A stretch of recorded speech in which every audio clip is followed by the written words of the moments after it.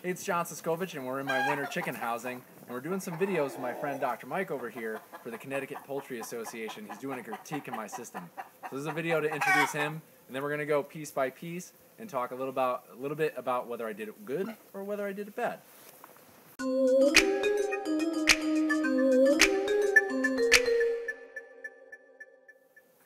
So we're in the winter chicken housing. I want to introduce Dr. Michael Darre. How you doing, Mike? Very good. John, how you doing? It's good to see you. It's good to see you too. So Mike, you're the poultry guy in New England. I thought you were the poultry guy in Connecticut. You're the guy in New England. Yeah, unfortunately, I'm the only one left in New England right now. I've been at the University of Connecticut for 34 years. I've got a Ph.D. in animal physiology, and I'm the poultry specialist, as they say.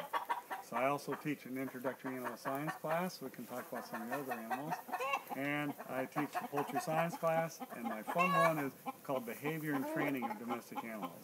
I like to teach people how to train animals. Oh, that's awesome. But I've been at University of Connecticut and Extension Specialist for 34 years now. Great. Let's take a tour around the coop. We'll break it down by section and see how I did this winter. Sounds good. All right, John, let's go for it.